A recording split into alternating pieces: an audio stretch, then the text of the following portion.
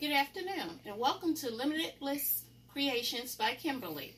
I am Michelle, I'm Kimberly's mom, and today I'm going to do my version of a steamed cabbage.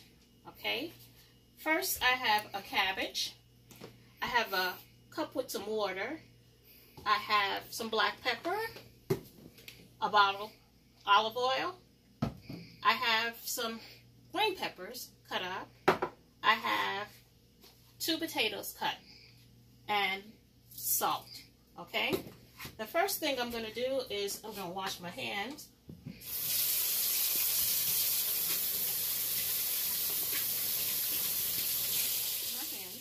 I'm going to take my cabbage. I'm going to take pieces off because we know that the cabbage has spots on it where insects or whatever has gotten onto it. And we're just going to take those pieces off, which I'm going to discard. I'm going to take the cabbage, put it on a cutting board, and I'm going to cut it in half. Your knife is a lot sharper than this one. Watch those fingers there. Whoa, it didn't want to cut for me. Okay. Cut it in half. I'm going to take the core of the cabbage out. I'm going to cut it in half again. Oh, my knife don't want to cut. Gotcha. There we go. Let's do this other part here.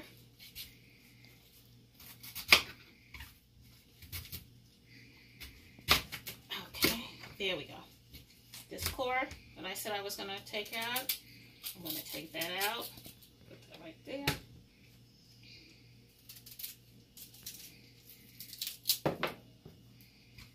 Right there.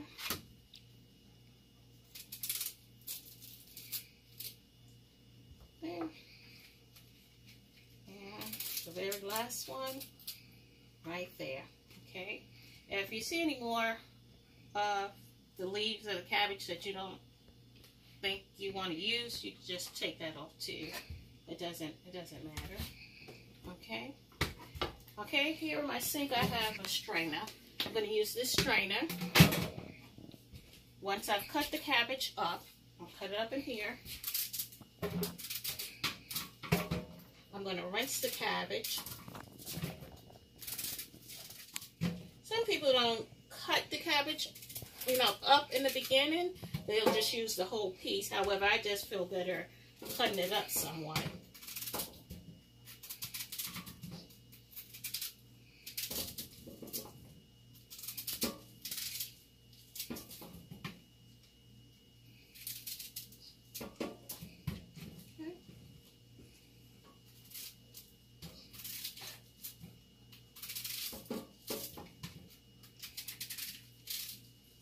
And by the way, this cabbage was one of the blessings that I received today. Today at Encounter Church, they gave out food to help the people of the community that were in need, and cabbage was one of the items that were given.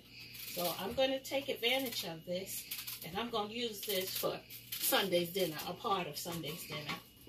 Haven't yet decided what's going to go with the cabbage. However, I'm going to get this part done up.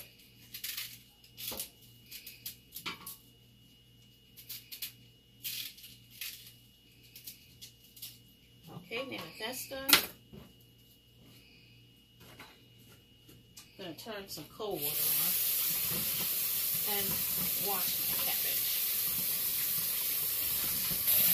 Some people will put a sink stopper inside the sink, turn on some cool water, add some salt, and put the cabbage in there, let it soak a little bit, then rinse it, and then put it in the pot. Okay, now that I've washed my cabbage and I've let it drain a little bit, what I'm going to do is I'm going to turn on the stove. I'm going to put it on kind of in between medium. It's my pot here. Here, I'm going to start to put my cabbage into the pot.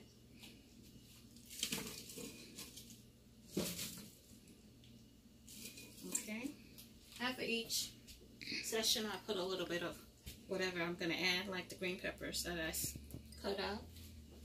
I'm going to put a little salt in there, not too much. I'd rather leave it where you can add to it if you need to, as opposed to putting too much and you can't take it away. I'll put a little pepper in there. Okay. Then I'll put the rest of my cabbage in here.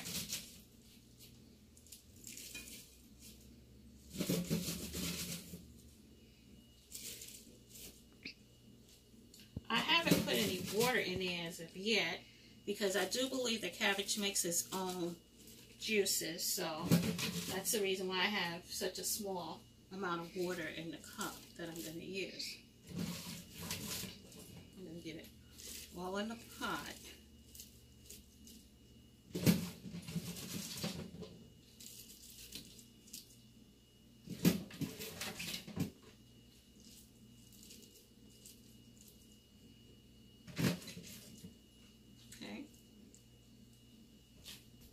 I'm going to put the rest of these green peppers in here.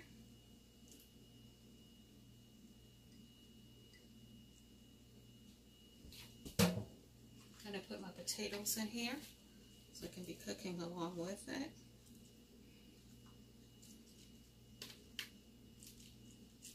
You can put as much potatoes as you like. I just choose to put a few in here.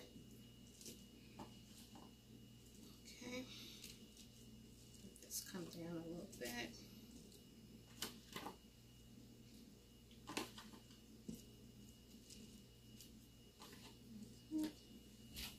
Add a little more black pepper. Just a little.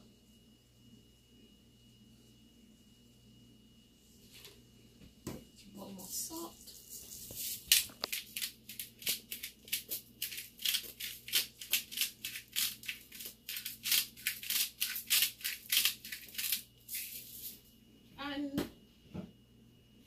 A little bit of olive oil.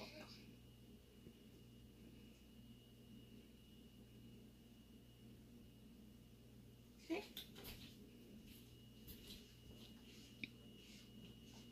And I'm going to let that cook a bit. Starts to cook down, then I'm going to put my lid on there, and I'm going to clean up the items that I use. I'll be back. Okay, now you can see that my cabbage is starting to steam. You can see the steam coming up from it. You can kind of even hear it sizzling a bit. I'm going to take my fork and kind of like press down somewhat. Okay, I'm doing this because I want to make sure that the pot lid fits securely on top of it. Okay, and that little bit of water which I initially put out and didn't use, I'm going to pour it in there now. Okay. I'm going to put my lid on, rinsing it for a second time, and now you see it goes completely on there.